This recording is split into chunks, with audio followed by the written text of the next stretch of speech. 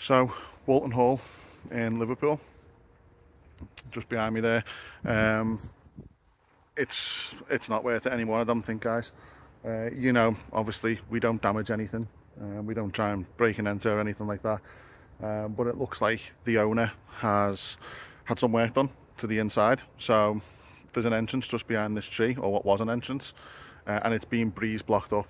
You can slide one of the wooden panels to one side, and it looks like internally he's basically breeze blocked it up inside. There was a post put on an Instagram page that I discovered a couple of days ago before coming here, and it basically says that it was closed as a venue and an investigation venue about 2 years ago. The page is old.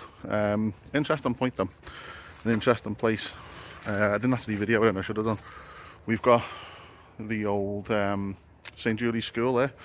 There is a way in. I'm obviously not going to give it away on this video, but I got up, had a little look around. There's not much. It's pretty blocked off, to be fair.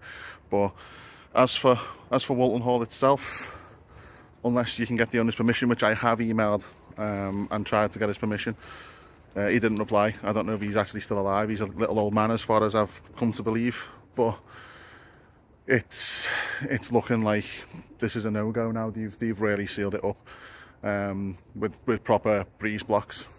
So, and that's all entrances that I can find, obviously excluding the main entrance, but that's got a big metal sheet and stuff over it.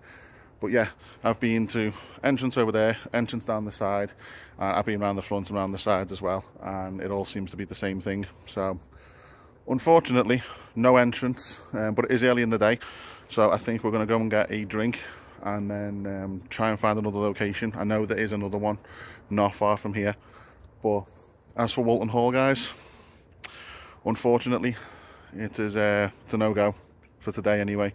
Hopefully I get permission in the future and we can do a proper guided tour through the front door. But yeah, thanks for watching. Sorry it wasn't that exciting and things, but yeah, there's more to come.